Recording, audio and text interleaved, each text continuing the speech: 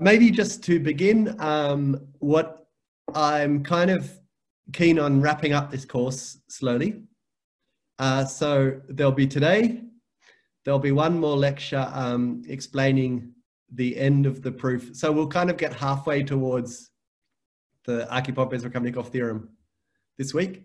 And then next week I will explain Whittaker sheaves, and we will finish the proof. At least, you know, as you've understood by now, things are becoming more sketchy. So we'll finish the sketch of the proof next week. The week after that, I plan on giving a lecture about the Hecke category and Zirkel bimodules, and a little bit of a discussion of central sheaves in the context of Zirkel bimodules.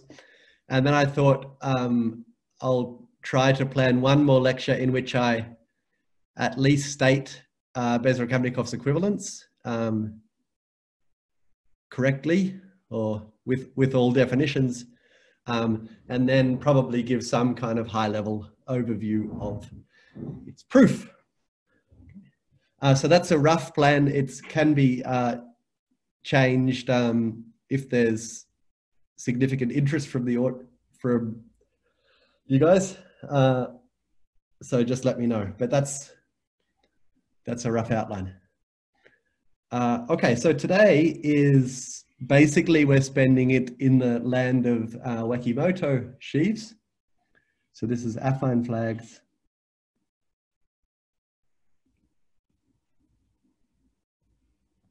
If my handwriting is worse than usual, it's because I'm a little bit cold. I had this stupid idea of just having a cold shower. Affine braids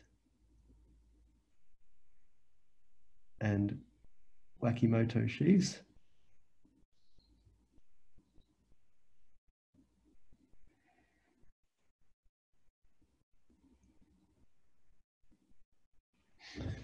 Okay, so last time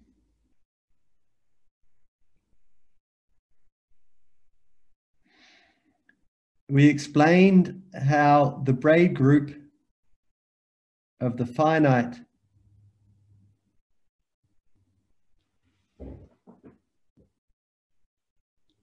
file group maps to the Hecke category, or to the to equivariant sheaves on the flag variety.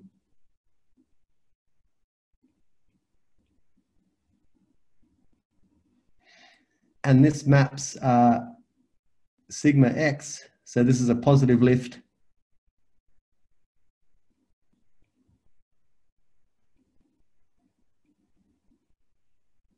of x in WF to delta x inside here.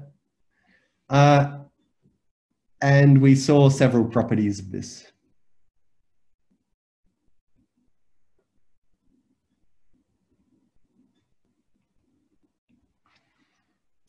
And this braid group, the fact that this braid group kind of sits inside the Hecke category is of fundamental importance in geometric representation theory. So we've touched on some of the nice aspects of it, but certainly haven't exhausted it. So now there's essentially no difference to in the affine case. So I just want to go over that briefly. So affine case, we consider FLE, which is affine flags. This is I is the Iwahori.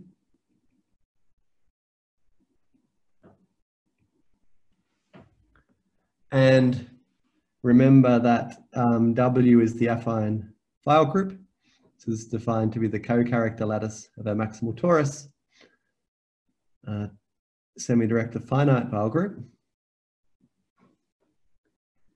And this is the extended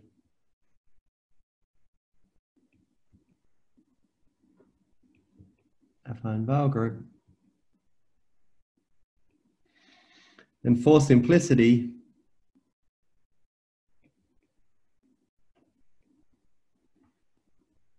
let us assume in this lecture that G is simply connected.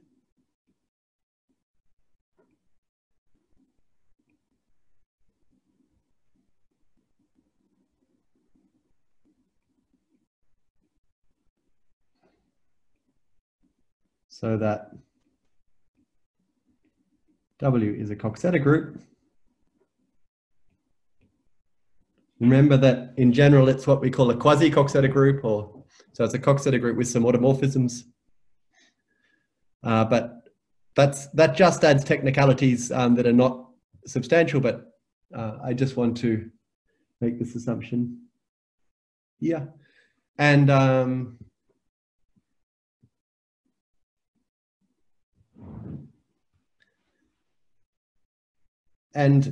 exactly the same construction gives us that the affine braid group sits inside the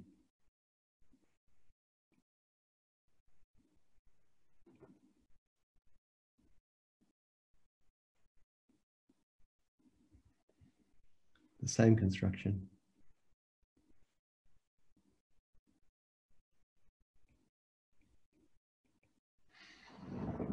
Okay, there's no difference with the finite case. Okay, so it's been a little while, so I just want to remember. So BW is defined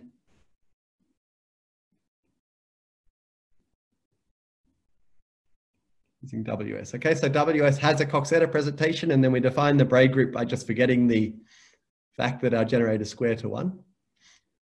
So this is very much in the world of Coxeter groups.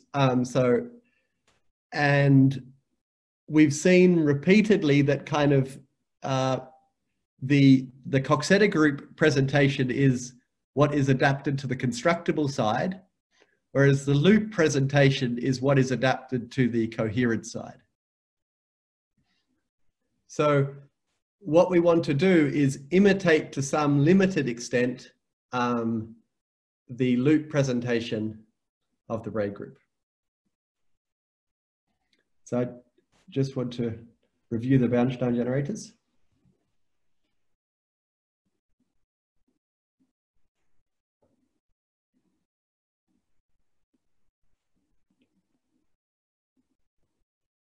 Okay, so we've seen this before. I just want to go over it very briefly again. We have lemma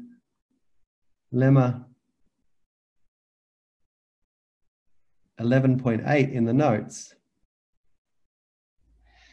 which is this beautiful. So Peter asked a question.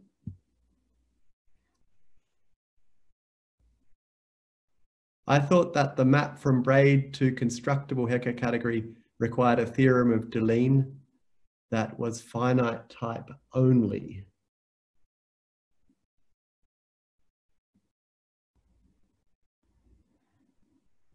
I don't think that I think that Deligne's theorem is true for any Coxeter group. In fact, I'm sure that it's true for any Coxeter group. I'm just not sure that his proof works for any Coxeter group. But definitely there's an argument. Yeah, so the statement of Deligne's theorem is true for any Coxeter group. Thank you for the question. Okay,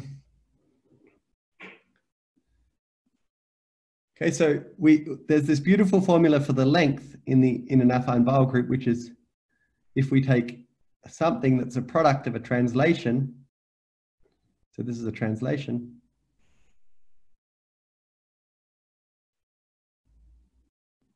And this is in the finite Weyl group. Then this is a sum over roots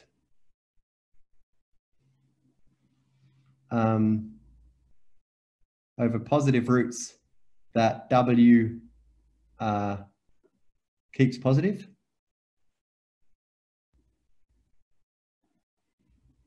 Plus a sum over roots that W makes negative. And then we just have the absolute value of lambda alpha.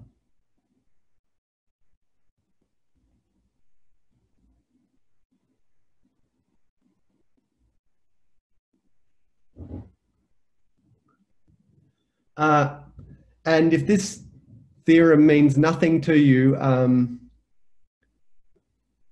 I guess the one very nice way of thinking about this theorem is in the kind of alcove picture. So maybe, I mean, I think I said at the time that it's really nice. We gave a proof of this theorem at the time, but it's really nice to think about this theorem in the alcove picture. But one thing to note about this theorem is that if lambda is, so a consequence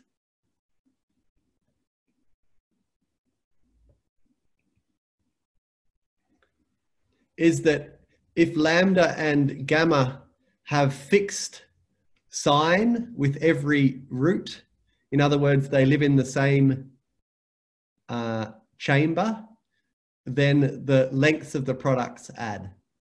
So in particular, if lambda against every positive root is positive, so if lambda and lambda prime are in the dominant co-roots, then the lengths add.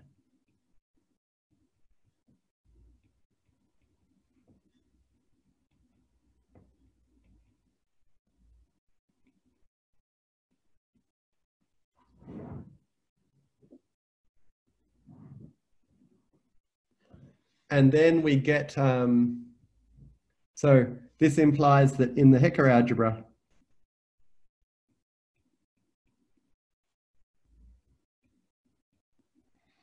if we take our standard basis elements corresponding to these guys.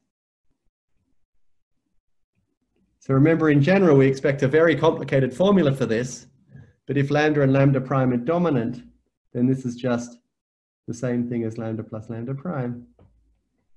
So they commute.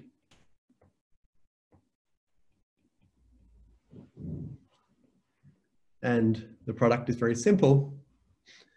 And so this says so then the Bernstein generators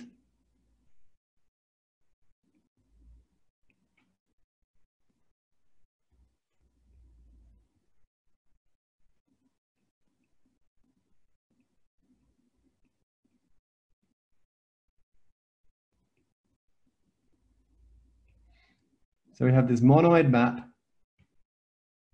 to H star that maps lambda to lambda dominant to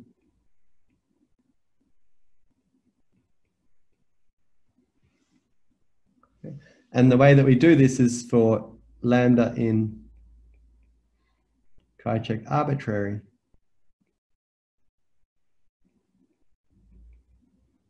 Right. Lambda equals lambda prime minus lambda double prime with lambda prime, lambda double prime dominant. So we can express any weight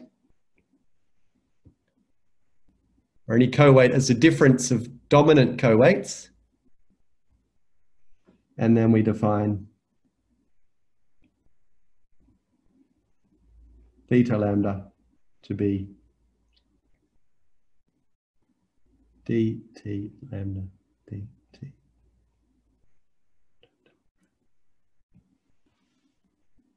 Okay.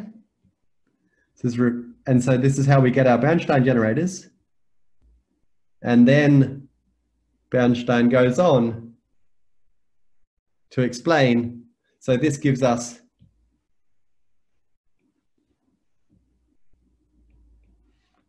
a map from Z B plus or minus 1 chi-check to H And then Bernstein explains that the W invariance inside here is exactly the center of the Hecke algebra. Okay. So now we want to lift this up to sheaves. So we want to know what are the analog of the Bernstein generators in the Hecke category. And one way of kind of thinking about that is to notice that the ones for the positive braids make perfect sense. Okay, so these ones, these guys make perfect sense. These are the images of the braid group. And so we basically imitate this construction on the level of sheaves.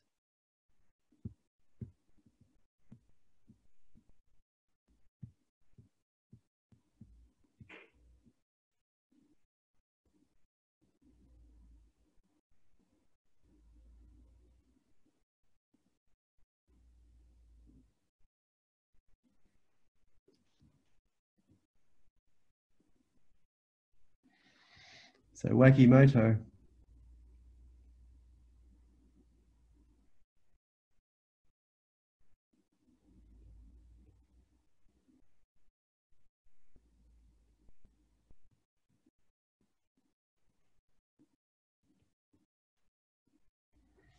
So i.e.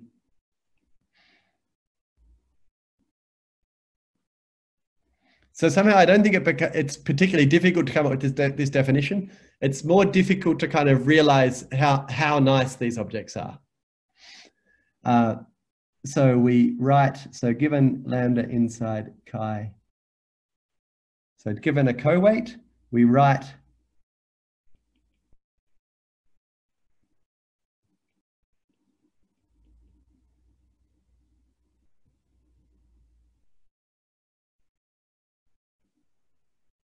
and we define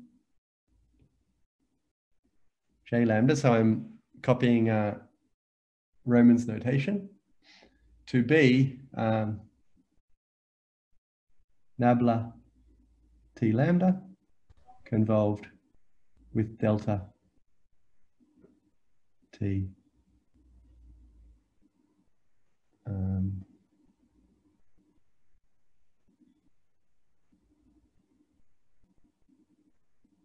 sorry.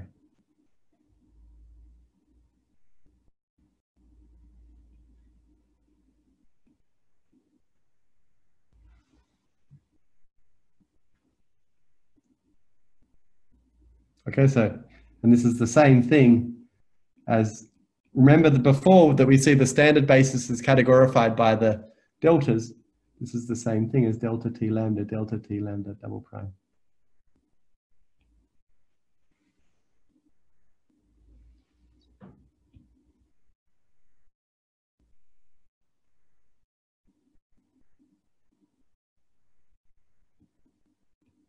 Okay, and this thing is called a Wakimoto sheaf.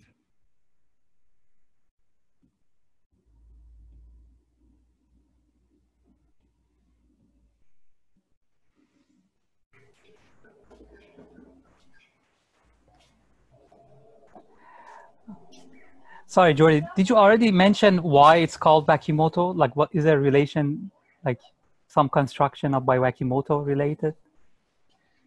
So I think that if you take, emphasis on I think, if you take these things, regard them as D modules on the affine flag variety and take their global sections, you get Wakimoto modules to affine Lie algebras.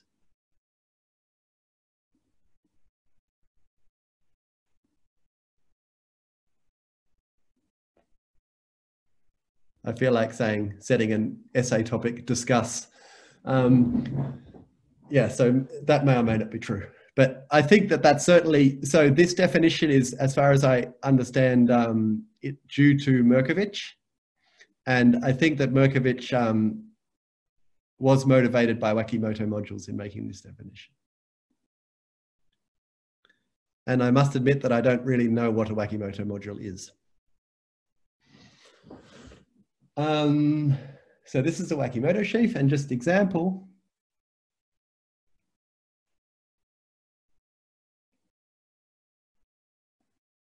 if lambda is dominant,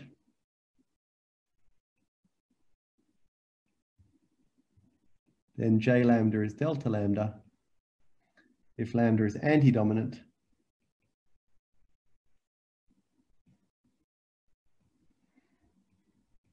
J lambda is nabla of lambda.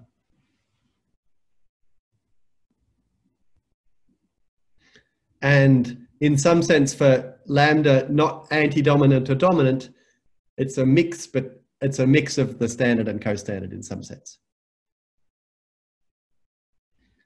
Lemma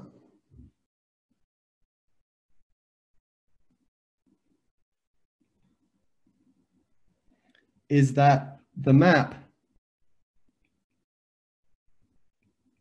lambda goes to J lambda extends to a map from the monodal category associated to the co-characters to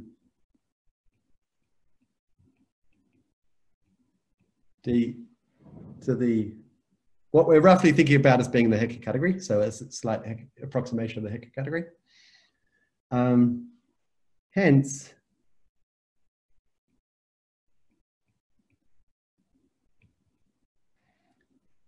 so this monodal category you can see as being precisely the one-dimensional objects in rep T check. It's equivalent to the category. So, this is a kind of generators and relations description of the monodal category rep T check. Okay, because every representation is one-dimensional. Every irreducible representation is one-dimensional, and they tensor in various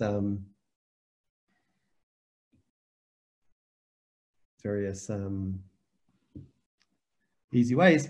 And so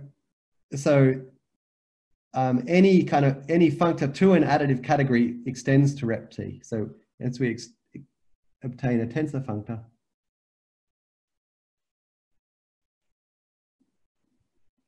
rep T check, flip.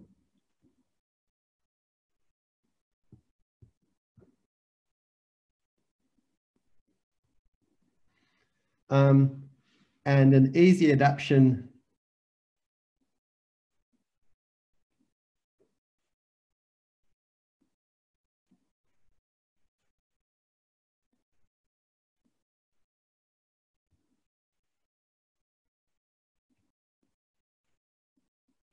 so last week what we saw that delta X tensored nabla Y is perverse for all X and Y. And here, when we form this Wakimoto thing, what we're doing is just doing a delta tensor nabla in the affine setting. We're doing a special case of a delta tensor and nabla. And so the same argument gives you that that's perverse. So this gives lemma.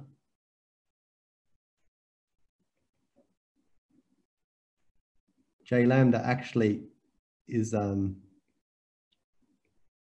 perverse.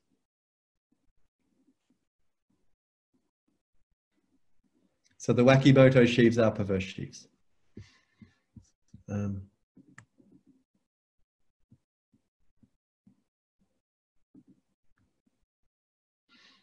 So now notation.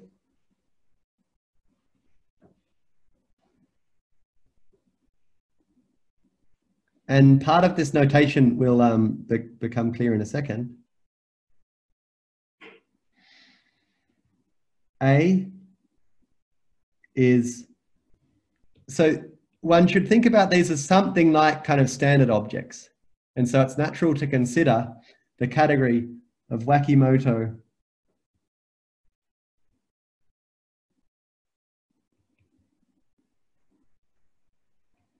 filtered objects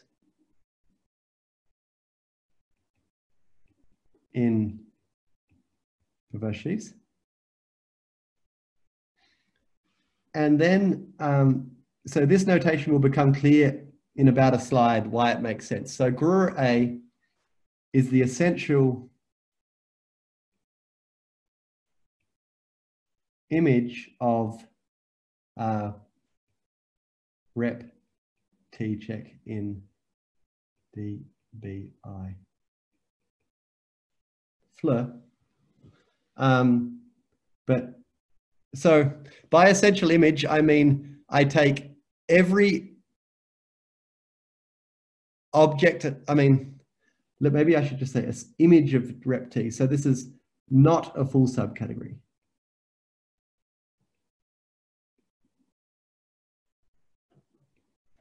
So as we'll see in a moment, there is there's many morphisms between the images of these Wakimoto sheaves.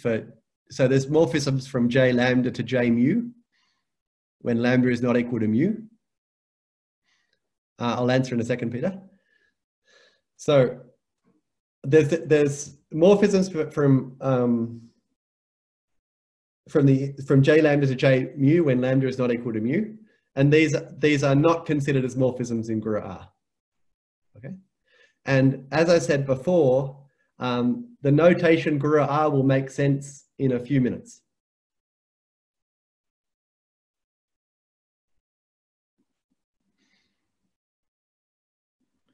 And it's note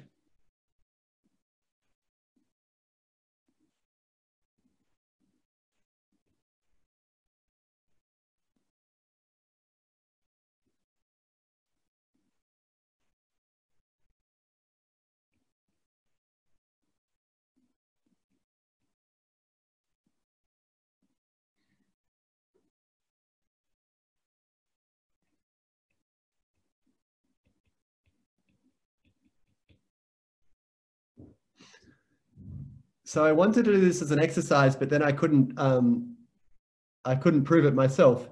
So I suspect that there's no interesting monoidal subcategories of equivariant perverse sheaves on finite flag varieties.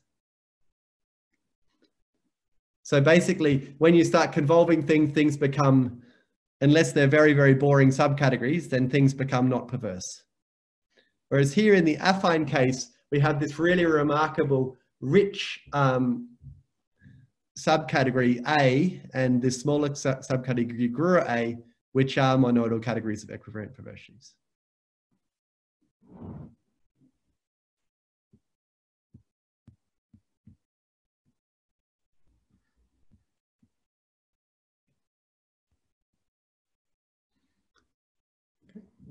So another thing that we saw in the case of finite is that there's nice Hom vanishing properties between these. So we saw between standard and, like, the standard objects and co-standard objects form exceptional collections, and the Wakimoto sheaves also do. So in the finite case,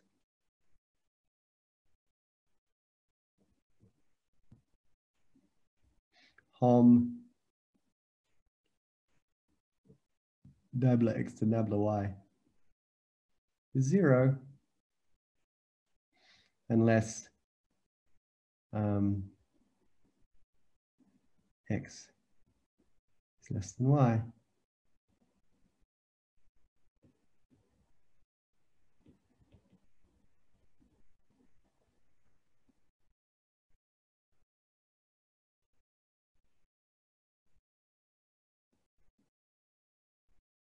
So here I have y is less than x. So this should be very easy with adjunctions. Every time I have to think about it. Okay, looks right. So now the analog of this is the following lemma, which is that Hom from J lambda to J mu equals 0 unless lambda is less than mu. And this is the kind of usual order on weights. It's probably making things way too complicated. I think about it as periodic order. i.e. mu minus lambda is the sum of positive co-roots.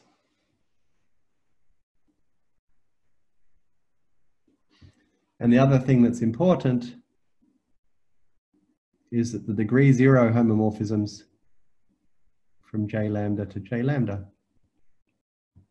is just Q. Proof.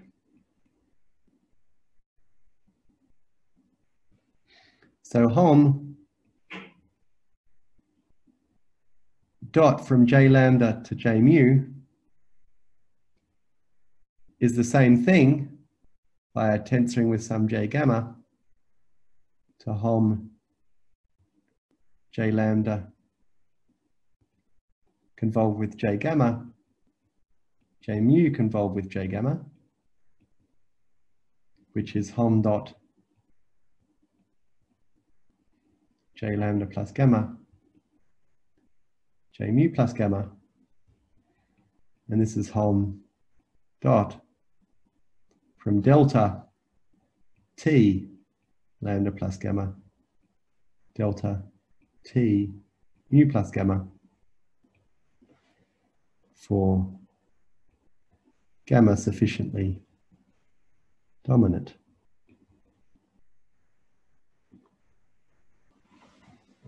Okay. One of the beautiful things of having we can do these things whenever we have kind of Picard, or like monodal categories in which every object is invertible. And we know that this is 0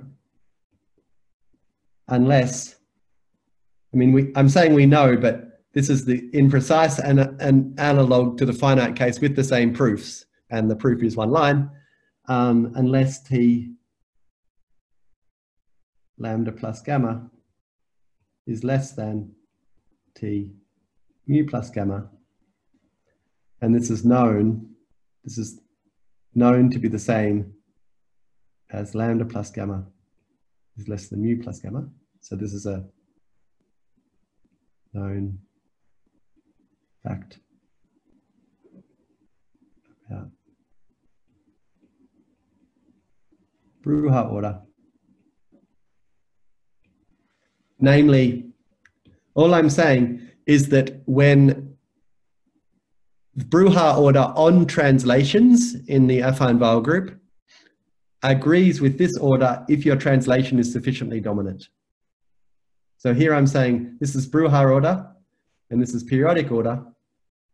The periodic order is periodic, i.e.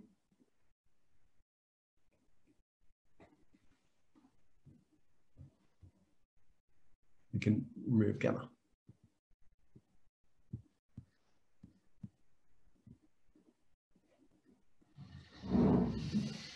Okay, so just to get a picture of this,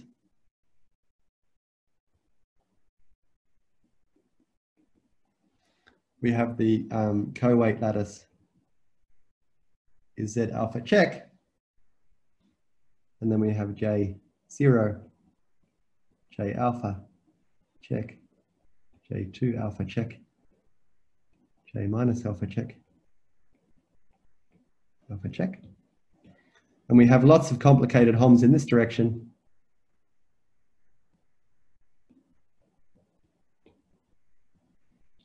And we have identities, but we have no homs back.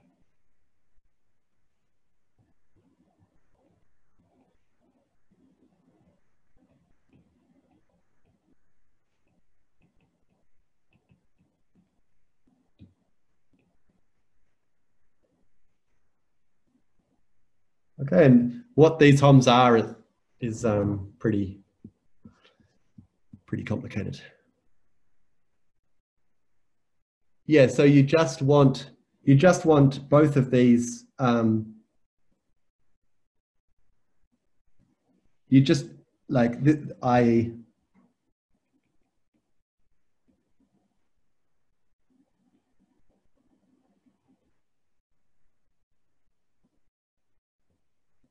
to be dominant.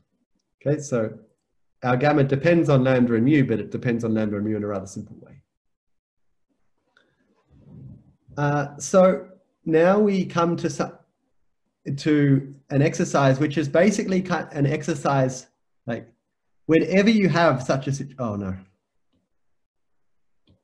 whenever you have such a situation in which HOMs only go in one direction, and you look at objects which are filtered by these things, then they have a basically canonical filtration in which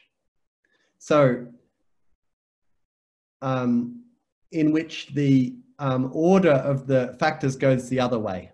I'll explain what I mean by that in a second. So this lemma implies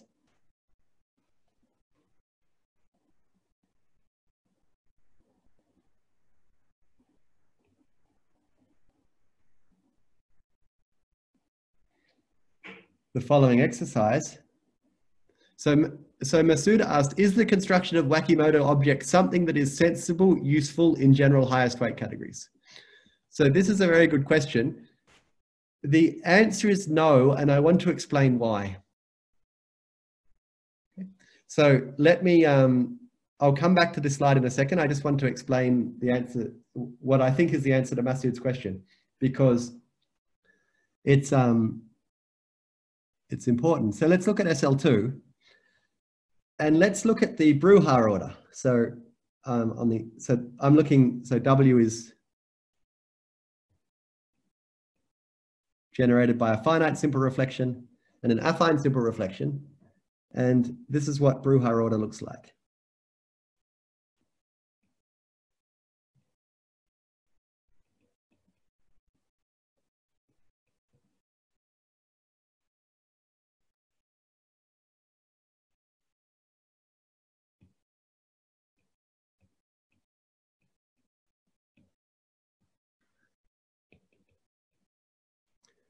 So this is Bruhar order.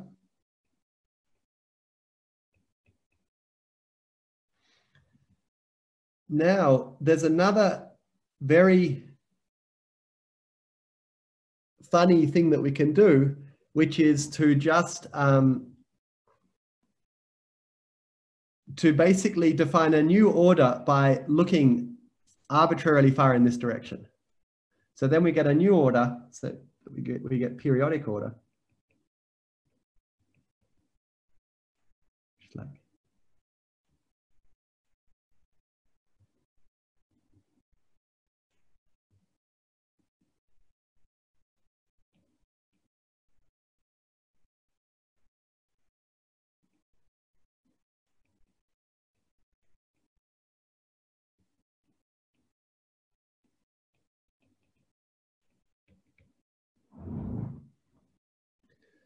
And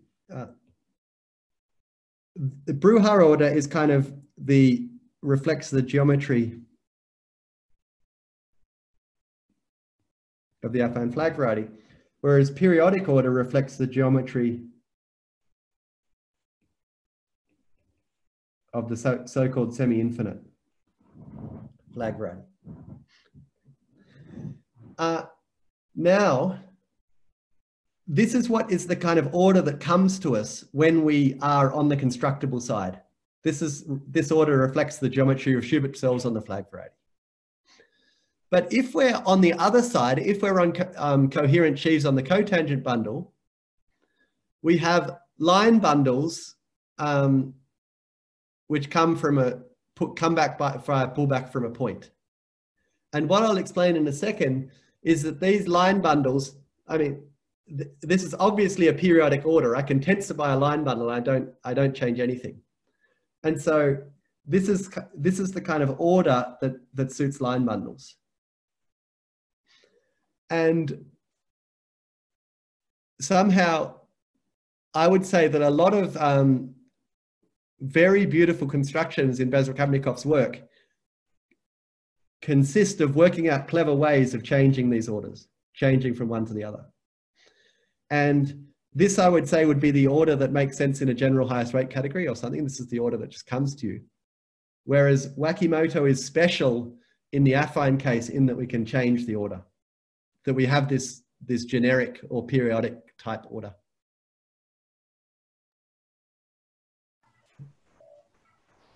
Thanks, Geordie. Maybe since you already gone to this tangent, I asked the follow-up, which was, is there somehow a characterization of Wakimoto sheaves as those perverse sheaves on affine flags satisfying some properties? That I don't know.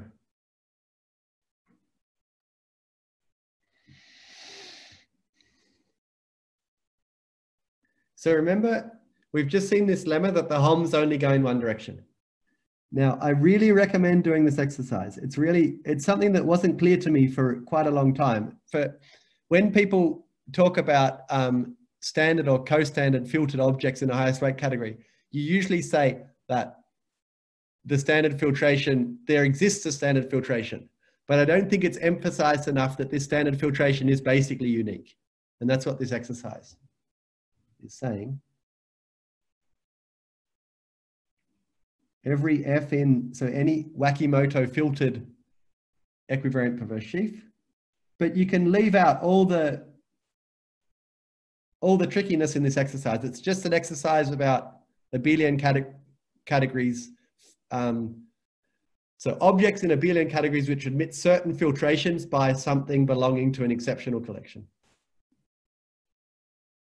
This admits a unique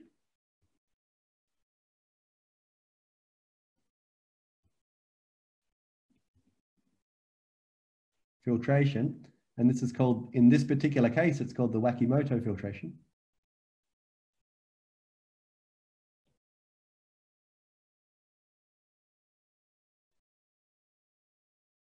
Fi.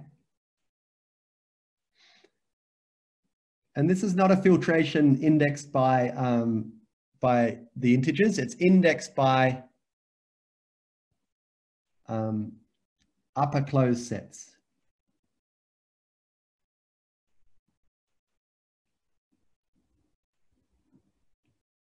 It's in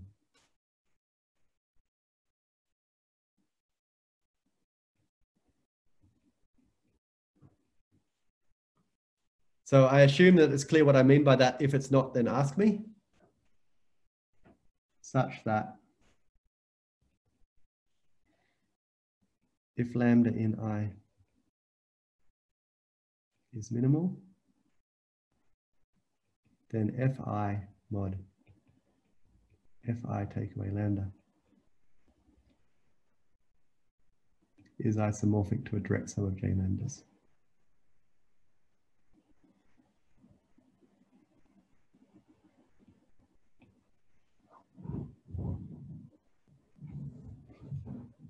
And remark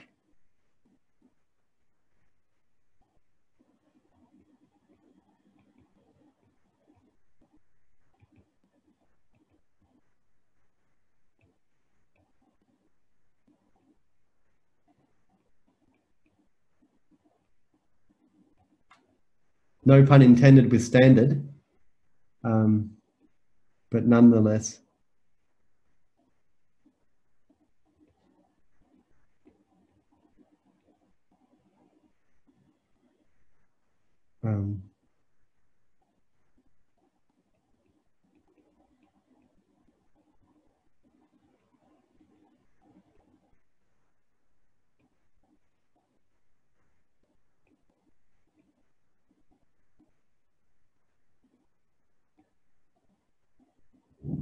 so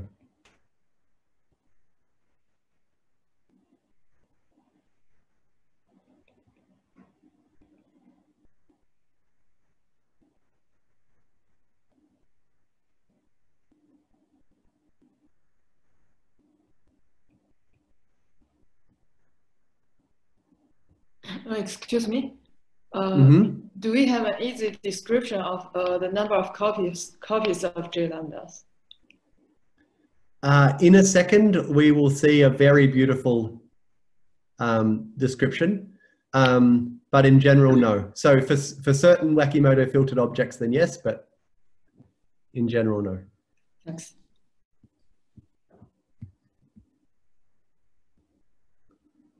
So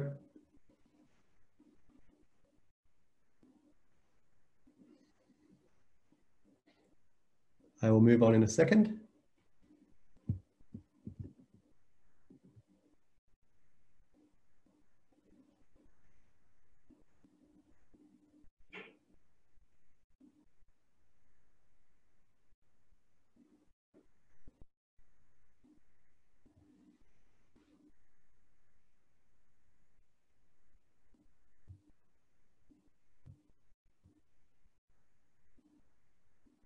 So the exercise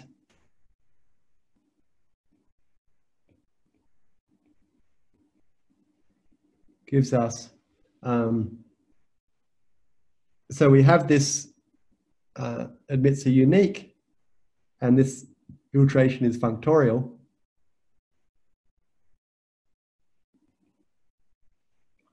So we have a functor which is kind of associated graded of the Wakimoto filtration. So GR A to, so this explains the notation, right, which is associated graded of Wakimoto filtration.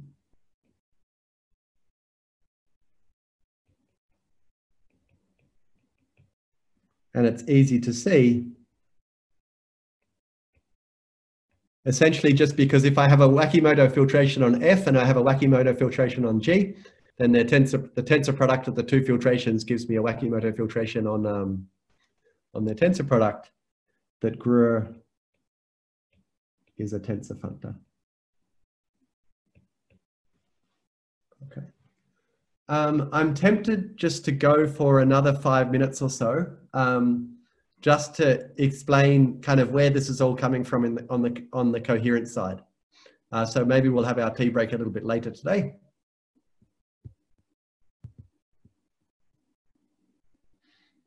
So this is motivational interlude.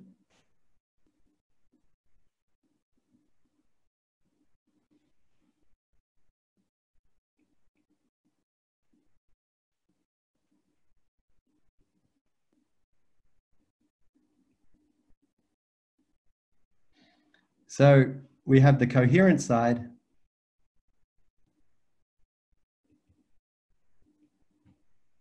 G check, B check, etc.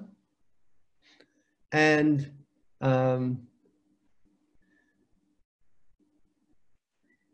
any G check module, V, let's say finite dimensional, has a, well, I mean, we don't need finite dimensional, has a filtration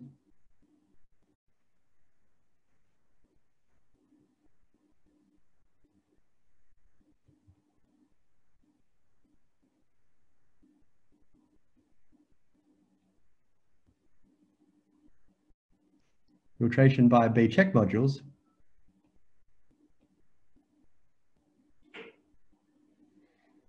indexed by upper closed subsets in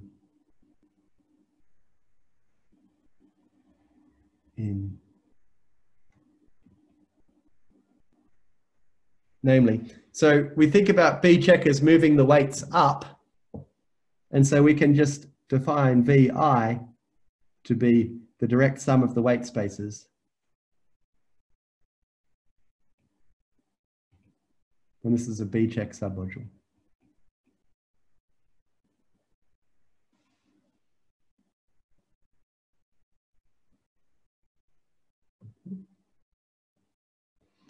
And VI mod VI without lambda is isomorphic to a direct sum of one-dimensional modules if lambda is minimal.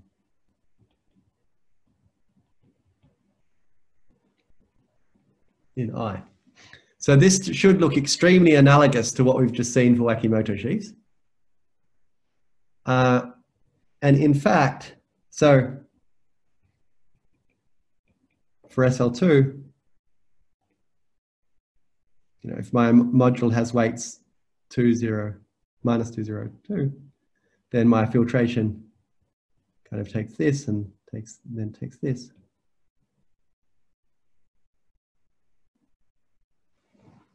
This would be my filtration. And in fact,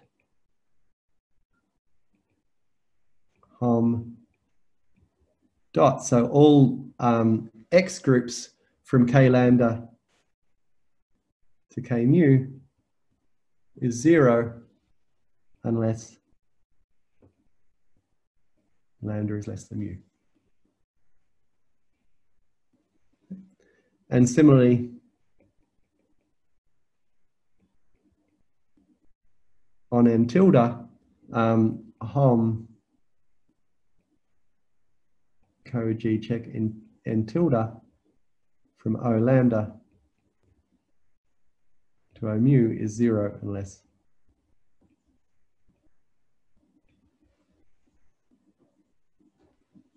so the equivalence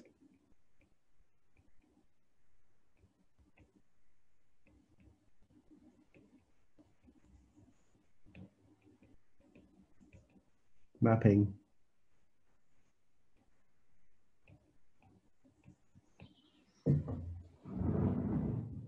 okay, so this slide is meant to show you a concrete instance in which we have very similar phenomena, and this concrete instance is not a coincidence. It's in fact the other side of this Archipov-Bezrukavnikov equivalence.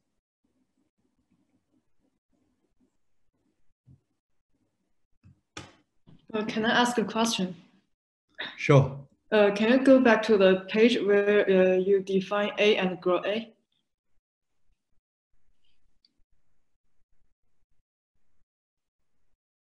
Yes, here. So you said that so A is the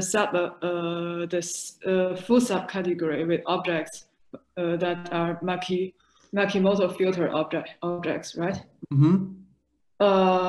Is it easy to see that?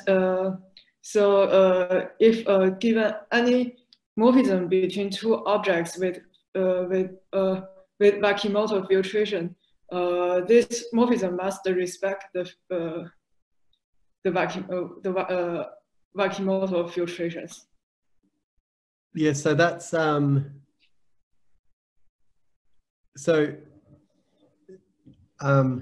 so that's part of the exercise, which is to show that it's a functorial filtration.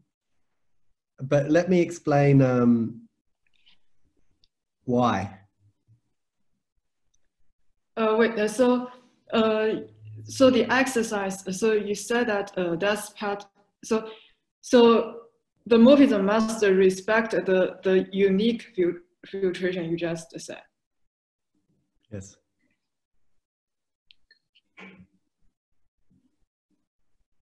Do you want me to try to explain why? No, I will try Okay. by myself, and if I can't solve it, I'll ask again. Also, there's another question related to Joe's question. I'm not sure if he wanted to ask this too. So can you go to that page? So with the lambda plus mu sufficiently dominant, that page. So yeah, no, wait. Yeah, that's here. Yes. So I understand what you explained to Joe, but you said another sentence, but you didn't write it down. So you said that the thing on the right is the known fact about Broughette order if lambda plus gamma and mu, if both lambda plus gamma and mu plus gamma are sufficiently dominant. But shouldn't it be enough if both of them are dominant? Or yes. Yeah. So. I'm 100% sure it's correct for sufficiently dominant. I would need to think if it's true for dominant. Yeah, I have another question. So, so the exercise gives us a function from A to grow A. So, is it also part of the exercise to prove to prove that any morphism in A, yes, I guess that's also part of the, because you mentioned that grade A is not a full subcategory, so we also need to prove that the morphisms are mapped to morphisms in grade A, and that's also part of the exercise, right? Yes. Yeah. And another way of saying is that Gura A consists of direct sums of scalar multiples of identity morphisms. Yeah.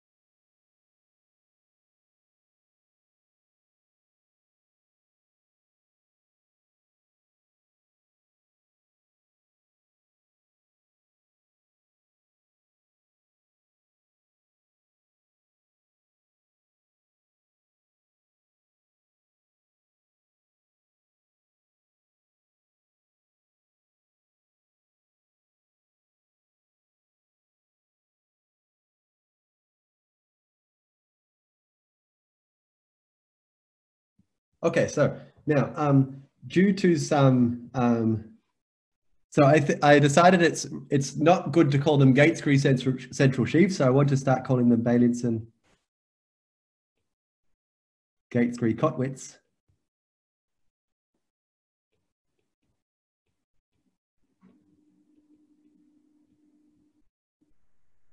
Central sheaves. So this part of the lecture will just be a kind of summary of some big results, and they're just extremely beautiful. So BGK. So there exists we've seen this theorem several times before. I'm also running slightly low on time, so there's some things in the notes that I won't cover. And I might just mention verbally in case anyone is interested. So there exists a central functor from rep G check, which is equivalent via the Satake isomorphism to perv G of O on the affine Grassmannian to P I fl. So Grura is, as usual, the affine Grassmannian.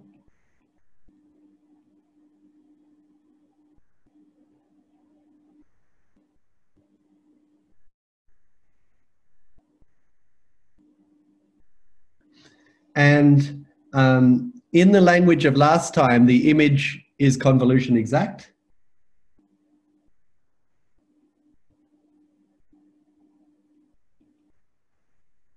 I just wanted to make contact with the language we were using last time. So this is the statement. We've discussed this a few times. In order to discuss centrality, you want to say that A tensor B is canonically isomorphic to B tensor A. But it's very important that isomorphism takes place in perverse sheaves. And for that to happen, A tensor, the image of this functor, had better be perverse for all A. In other words, it's convolution exact. And moreover, so this functor is called Z.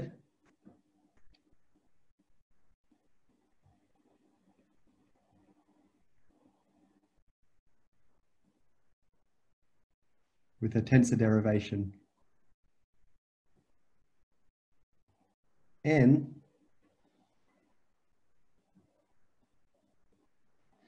which is log of monodromy.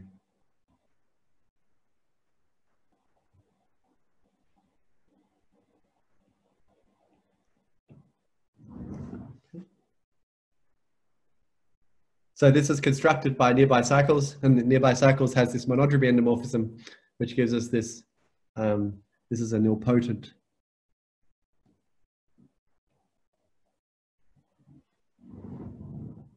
Okay. So a remark that I won't write down is that there's an awful lot of different compatibilities that need to be checked for this to be a central functor.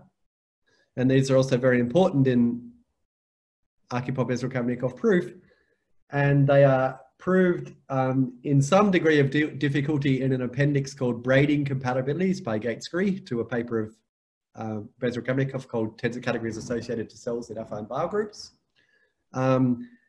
And this level of detail is multiplied by about 10 in a recent book in progress by Acharish. So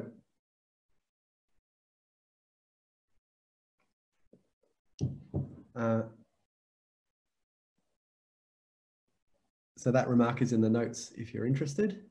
Now for the next result, which is really remarkable. It's the affine analog of Merkovich's observation. We need to extend the definition of Wakimoto sheaves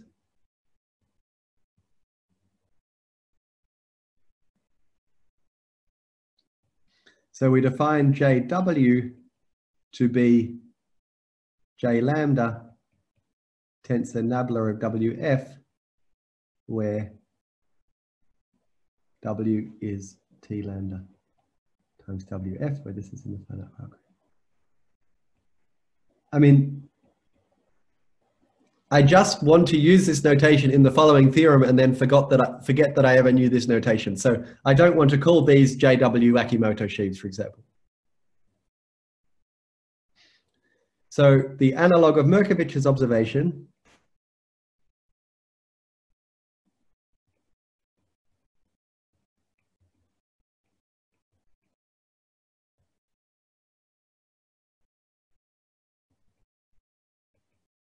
so this is the affine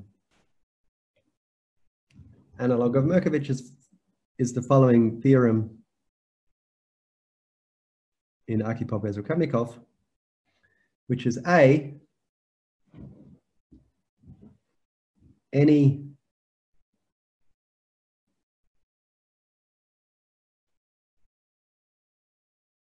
convolution exact F in any convolution exact I equivariant perverse sheaf on the affine flag variety is kind of generalized Wakimoto filtered.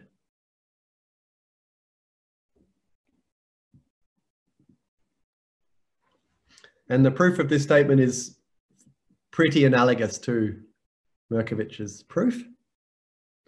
And B, if in addition F is kind of weakly central,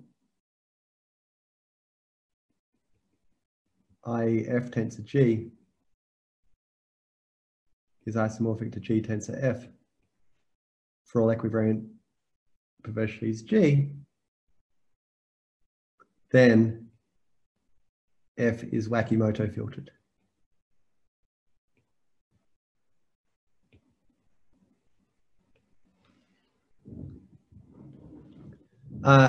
So the proof of A is analogous to Merkovich's observation. The proof of B is essentially a Grothendieck group calculation, just to rule out if you have any JW that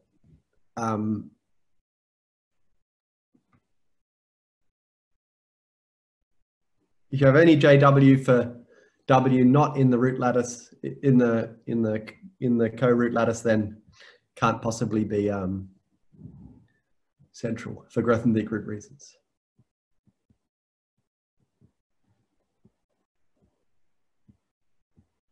So I only J lambda for lambda.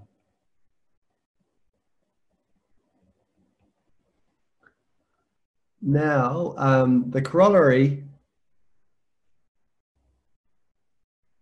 which is why we care about this, is the remarkable statement that Z of some element in the Satake category is Wakimoto filtered.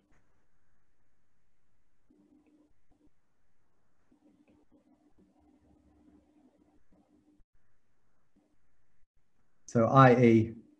our functor Z, we can regard it as being a functor from PGO, Grura, to Wakimoto filtered.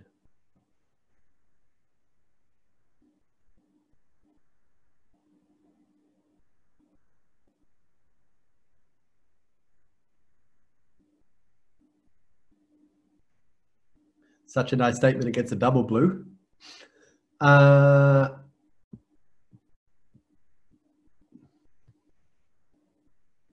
So now, why is this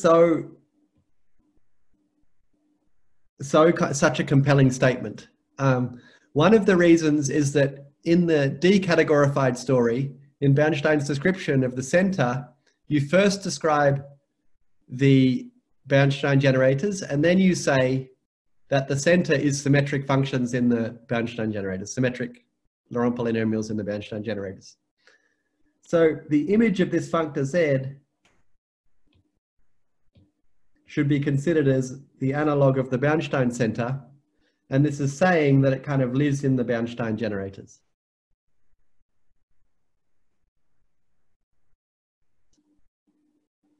Okay, so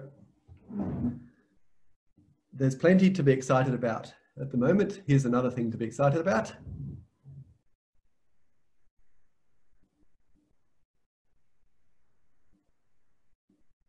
Okay, so I mean, just the summary is the Bernstein center, the central functor lands in Wakimoto filtered.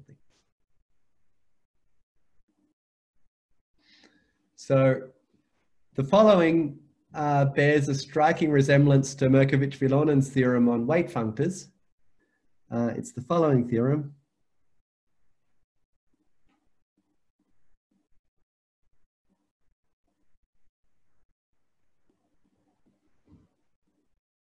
So we've just seen that, so it has two parts. It has a very beautiful part and a, for me, still a little bit incomprehensible part.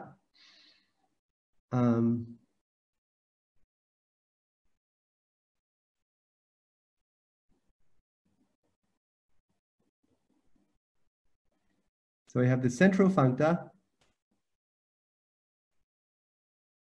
that lands in Wakimoto filtered things inside PI. And now we have rep T, and we have this tensor functor to Grur A. So these are both tensor functors. And now we have associated gradient of Wakimoto filtration here. And here we have forget, restrict.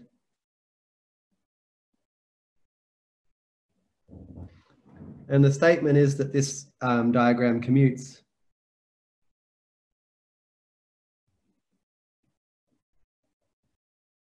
up to natural isomorphism.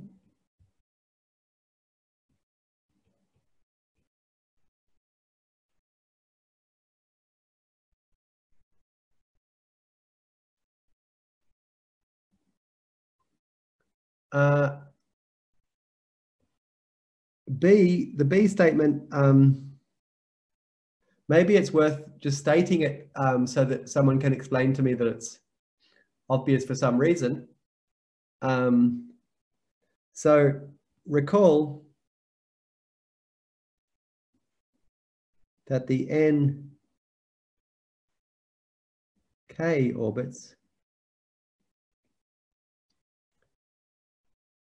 on Fleur are parameterized by W.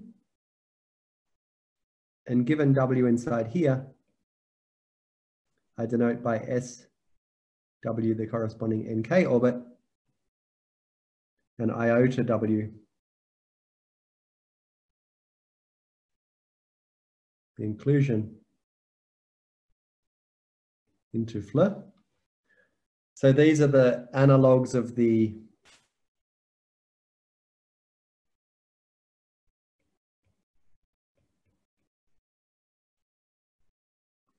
S nu in Merkovich-Vilonen.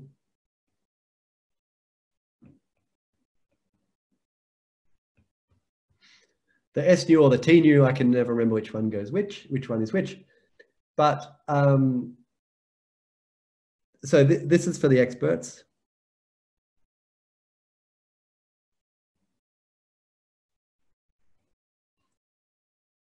So what we can do is we can take compactly supported cohomology of iota W upper star of Z of Satake of V.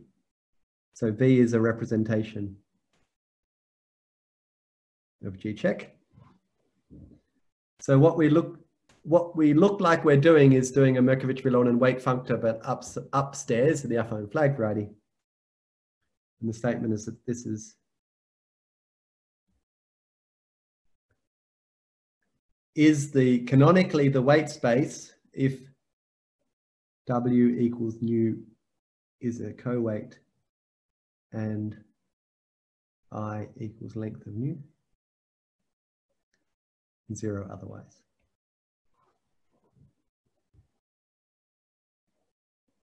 So remember that one of the key points in Merkovich-Villonen's proof of this is the statement that we can see this restriction functor in terms of weight functors. And what this theorem is saying is that we can also see the restriction functor once we can kind of do an arrow like this.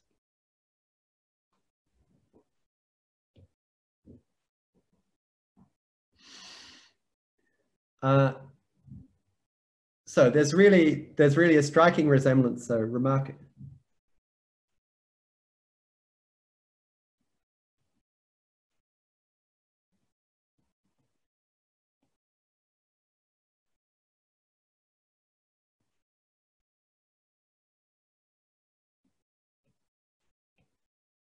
To MV.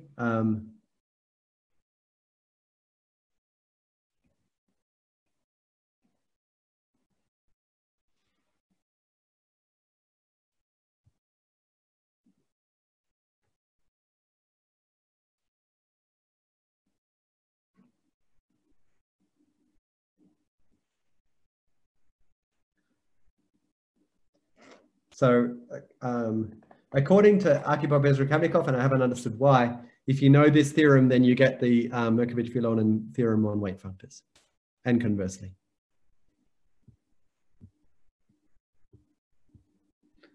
Okay, so now we have all the ingredients that we want to define our. I should have said that this is just NK.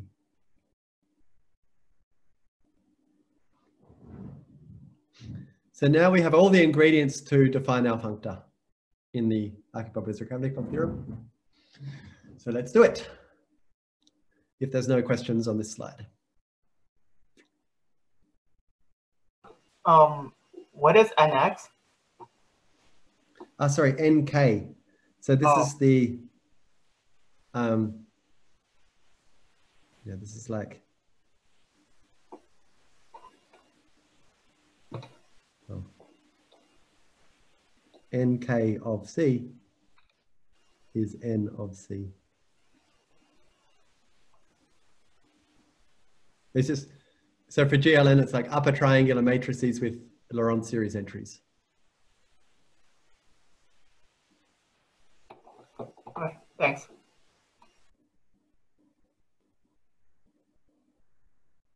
Okay, so now we've got everything, and we just put it together, and then we get our functor via Tanakian formalism.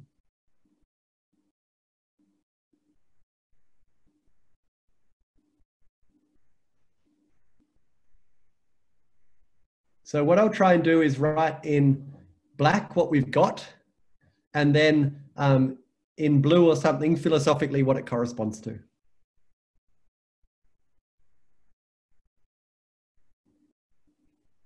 So what we want, so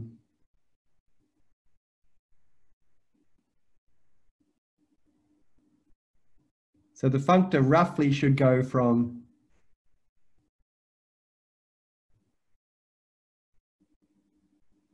vector bundles on n tilde to equivariant sheaves. This is roughly where we want our functor to go. And maybe I can put this in blue. This is very impressionistic, but such is life. So what are our ingredients? We have our central functor.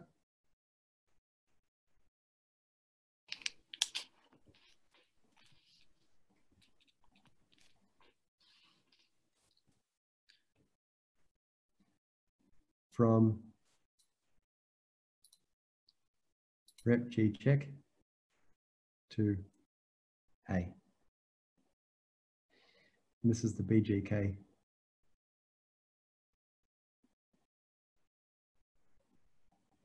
central functor.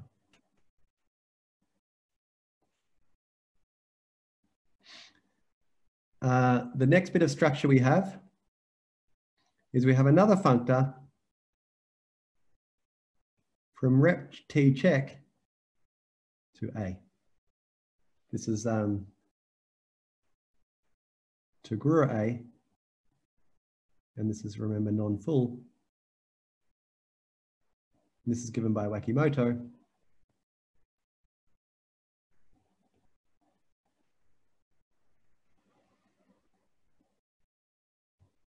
So I'll just list everything and then I'll say philosophically what it corresponds to. We have n, our nilpotent tensor derivation.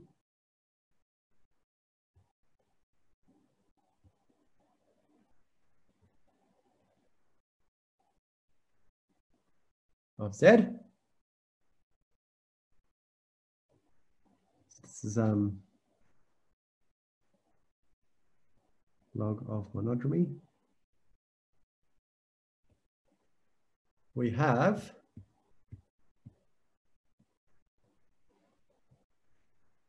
b lambda. So perhaps it's totally disappeared, but we needed, so remember, so if we take a highest weight representation and we consider its Wakimoto filtration, it has a filtration in kind of decreasing order in the roots. And so it has a highest weight term. And this is our, this is highest weight in Wakimoto filtration.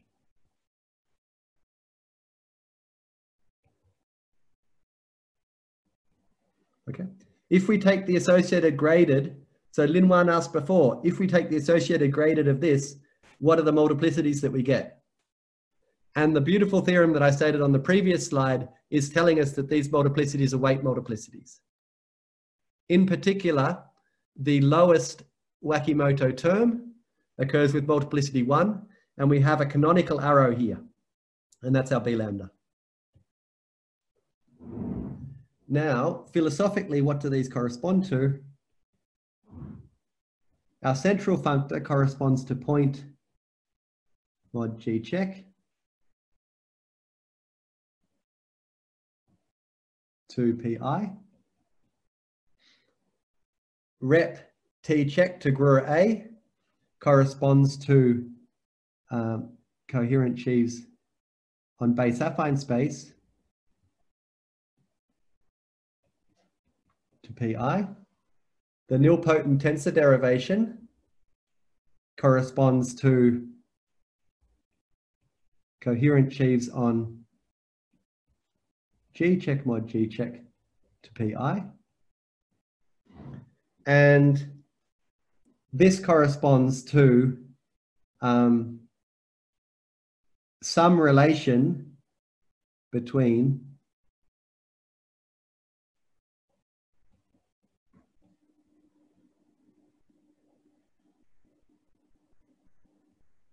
g check mod u check and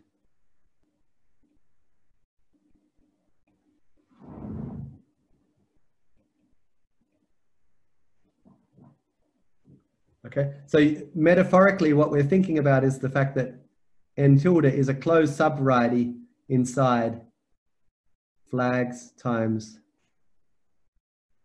the Lie algebra,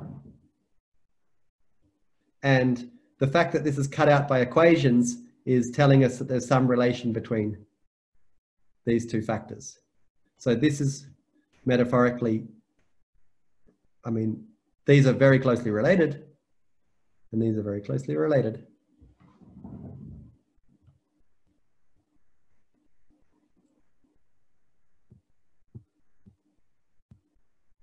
And I just want to briefly go over what we need to check.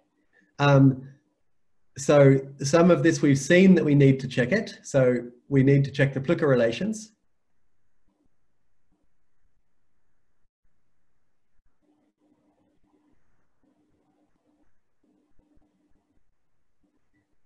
So the Plücke relations.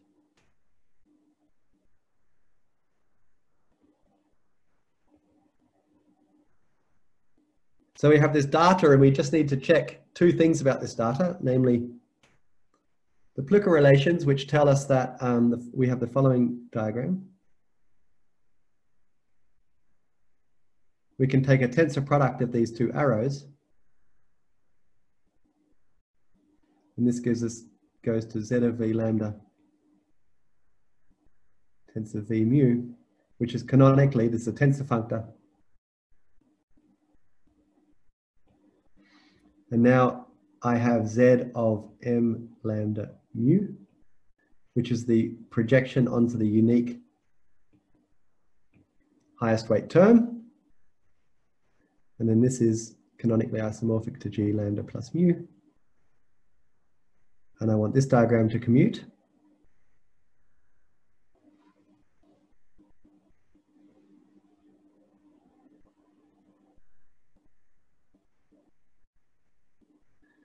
But it's kind of remarkable that this is just, it's basically obvious that this diagram commutes. Because, so if I take a Wakimoto filtration here and a Wakimoto filtration here, this is the inclusion of the highest weight bit inside this Wakimoto filtration. And the Wakimoto filtration commutes with the tensor product. And so when it's basically saying the highest term in the Wakimoto filtration is simply the tensor product of the highest terms of its factors. And this is, so this is immediate.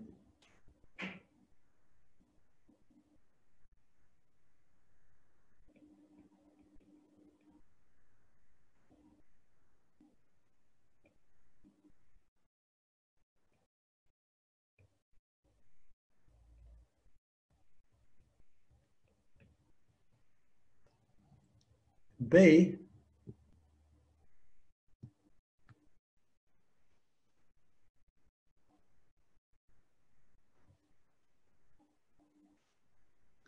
this is something that I haven't explained at all. So you just have to take it on faith that we need to check it.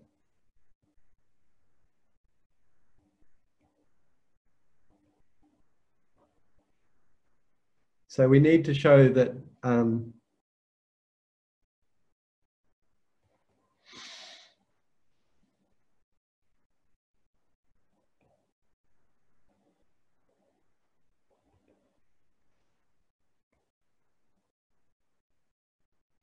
so this goes to the central functor applied to V lambda. This is my B lambda arrow. And now I apply N lambda. I apply my nilpotent tensor derivation. And I want that this is 0.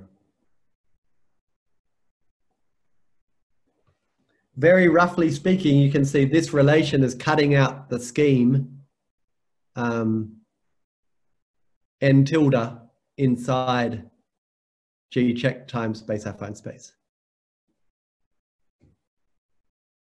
Proof of this.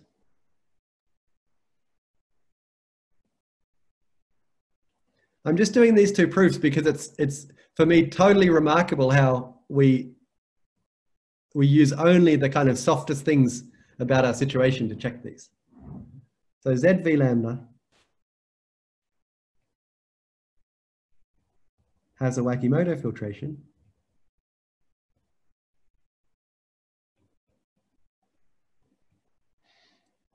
So I'll draw an egg diagram as usual.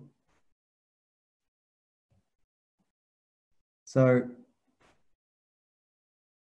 it's a little bit confusing, but the Wakimoto corresponding to the highest weight vector occurs at the bottom.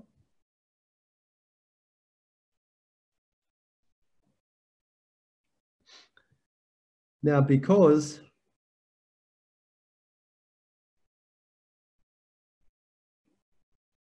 Hom J lambda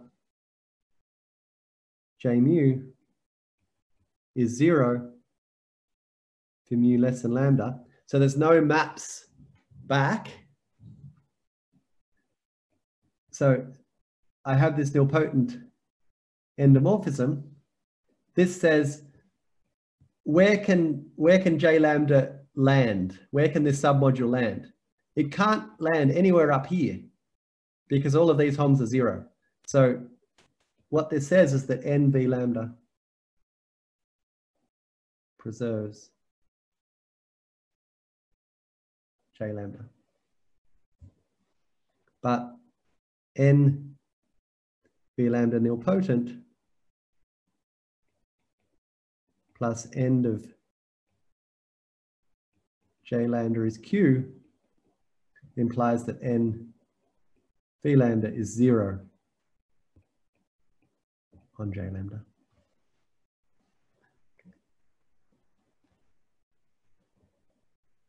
Okay, so first we argued that in this egg diagram it has to preserve this thing that's a little bit like the sockle, so it has to map it into itself. Am I constantly frozen? Okay.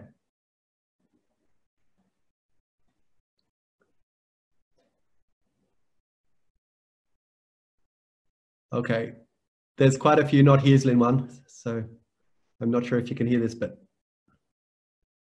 so okay, so this nilpotent endomorphism has to preserve this thing a little bit like the sockle. It's not the sockle, but some submodule, and it has to act as a scalar on that submodule, and because it's nilpotent, that scalar has to be 0.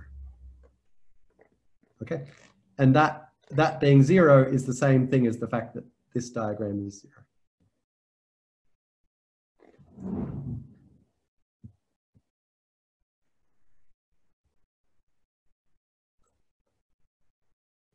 Okay, so I'll just spend one slide being moderately incomprehensible, and I don't want anyone to say that that's in stark contrast to normal.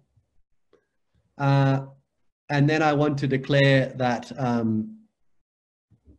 that we have a functor, we have the desired functor, and then next week I want to check that it's an equivalence, that it induces an equivalence on the antispherical module.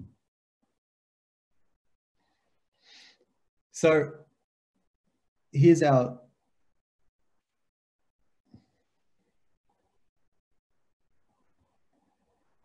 diagram. So this is a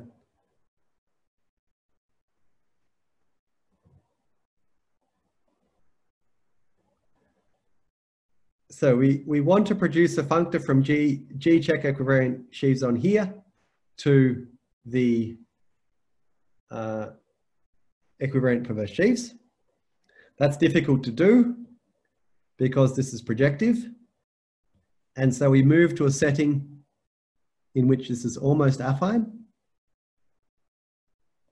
This is what I explained in some detail 2 weeks ago. This is base affine space.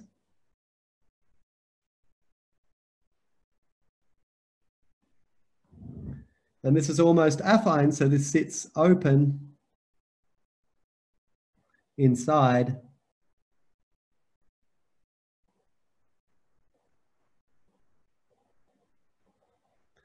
where this is the affine closure of base affine space.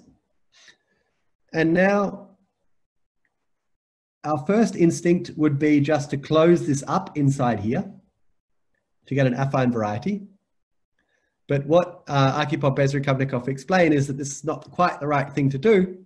You should take a different affine variety, which they denote n tilde hat f, which this is also open inside. And for the def of f, see Arkhipov Bezrukavnikov.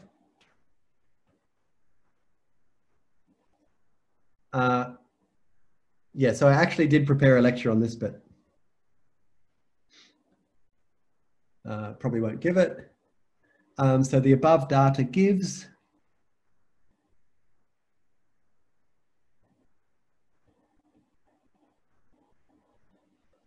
so the point is that this is given by very simple equations inside here. And these equations can be interpreted in a, sorry, very simple equations inside here. These equations can be interpreted in a Tanakian-like way, and we get exactly this nilpotent endomorphism of B lambda being 0 condition. So the above data gives us a functor from, so Tanakian formalism, or maybe one should say Tanakian formalism on drugs, because it's a fair bit of it. Co-free G check. N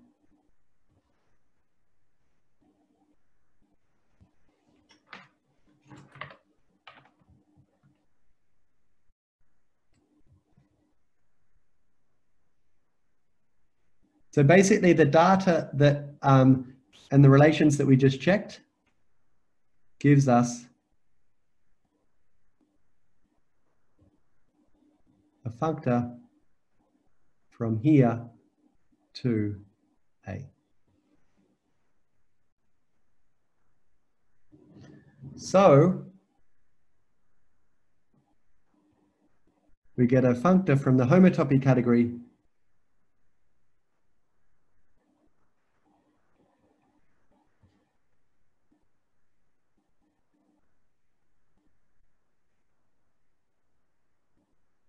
to the homotopy category of A. That's purely formal. And now comes a step that needs about 4 pages in Bezrukavnikov, so it's by no means trivial, which is that the complexes with on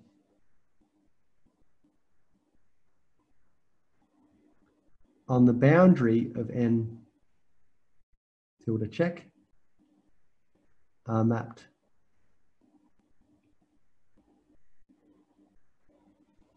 to 0 and plus acyclic complexes go to 0.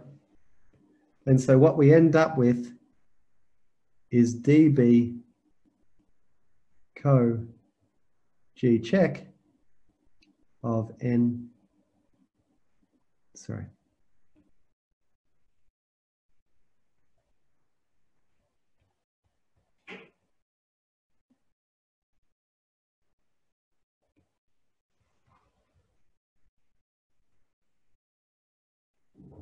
to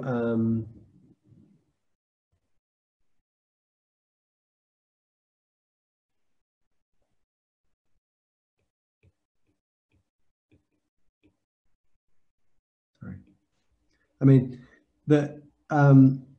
so this has a natural map to KB of PI, and now there's a realization functor, which we've discussed before, to dB of PI.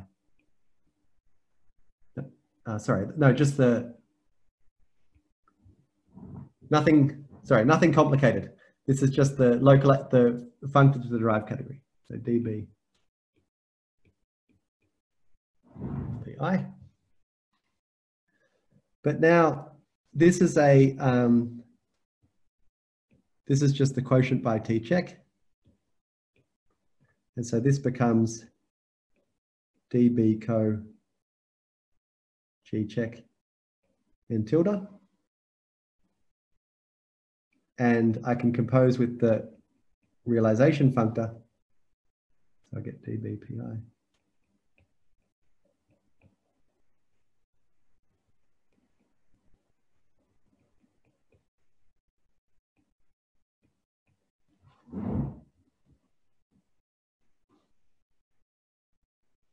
And then next week,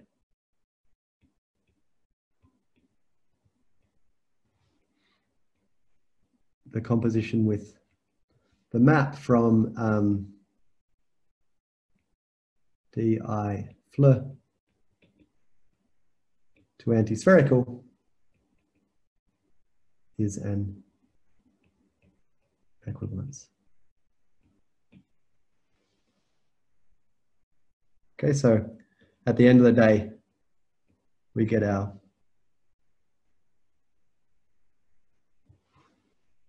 equivalence, which is the Bezrukavnikov theorem. I just want to give an example. to tie back to lecture 23. So this slide is very, very many concepts and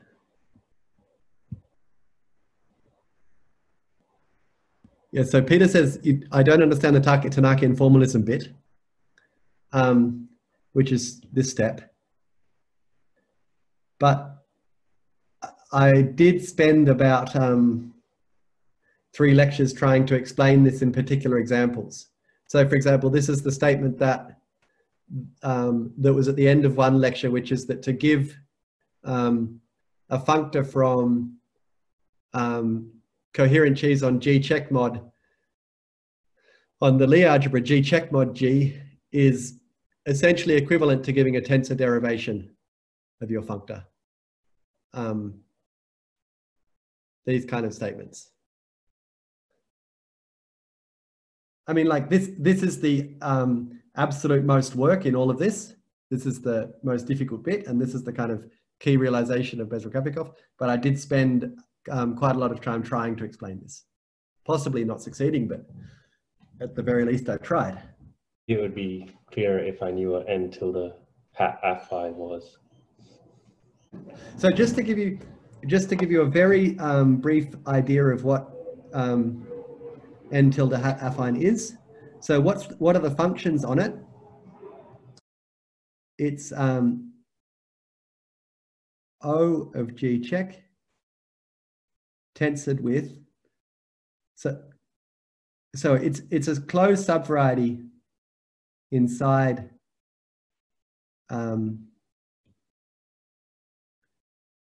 inside here, and this is direct sum of V lambda,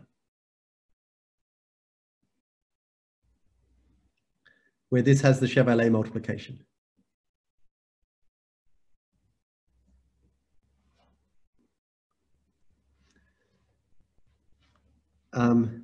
And now you can imagine that there's some,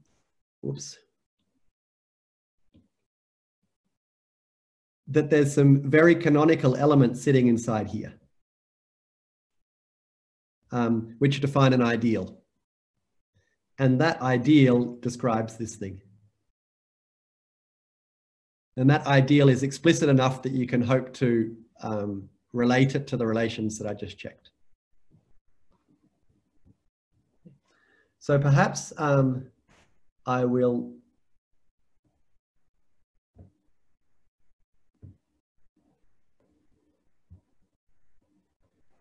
through laziness and lack of time, I can just show you this example.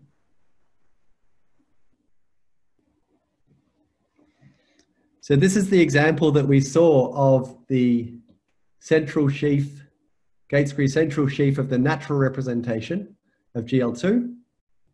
And this was back in lecture 23. So this is meant to be a picture of the affine flag variety.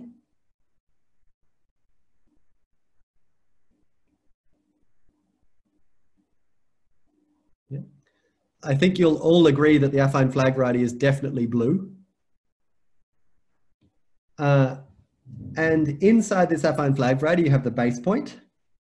And then we have these 2 Schubert curves corresponding to the 2 simple reflections. These are the 2 kind of canonical P1s inside the affine flag variety. And they meet transversely. And this central sheaf is supported on this intersection. And as a perverse sheaf, it looks like this. So this we computed. Now, what I'm asking you to believe is that the red thing is the Wakimoto filtration. So we see two Wakimoto factors, which is the fact that the natural representation has dimension 2. And they're arranged like this. And here's our highest weight. Here's our highest weight Wakimoto thing at the bottom. We have this nilpotent tensor derivation, which maps the identity up to here and the identity down to here. And the key thing that we checked is that this nilpotent derivation annihilates this highest weight Wakimoto sub. I find this example extremely helpful. So if you're trying to digest this at some future point and are stuck, then I'd really recommend thinking about this example. And after next week, when we finish the proof of Arkhipov-Bezrukavnikov, I will go through this example in the world of Zergel bimodules, where it's also very, very nice.